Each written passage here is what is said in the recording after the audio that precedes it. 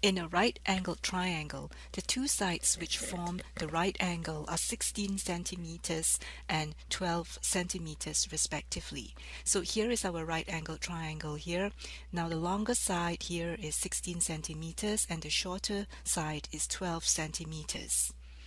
Four such triangles are arranged to form a big square as shown. So four such triangles are drawn to form a square like this. And we have to find the sides of the big square, right? The length of the big square.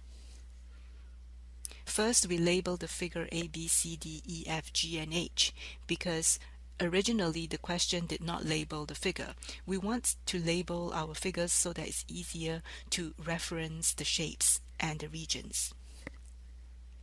Now in the square A, B, C, D, A, B, C, D. In this square, we note that EF, so this is EF, is equals to FG, is equals to FG, is equals to HG, and this is HG, is equals to EH, and this is equals to 16 minus 12 centimeters.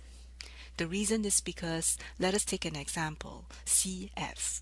We know that CF is 16 centimeters. It's the longer side.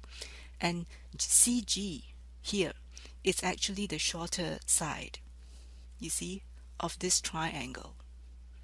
CG is 12 centimeters. So therefore, this FG is equals to 16 minus 12, which is 4.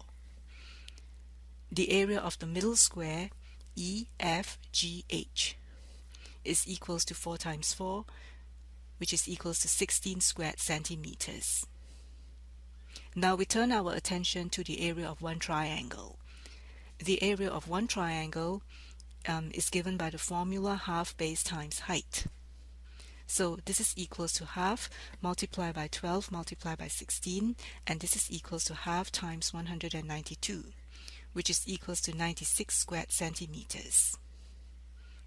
The area of four triangles would be 96 times 4, which is 384 squared centimeters.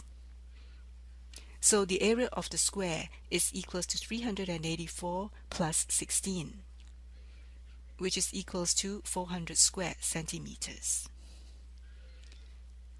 Now the length of one side of a square, ABCD, is equals to the square root of 400, and this is equals to 20. So the length of one side of a square is 20 centimeters.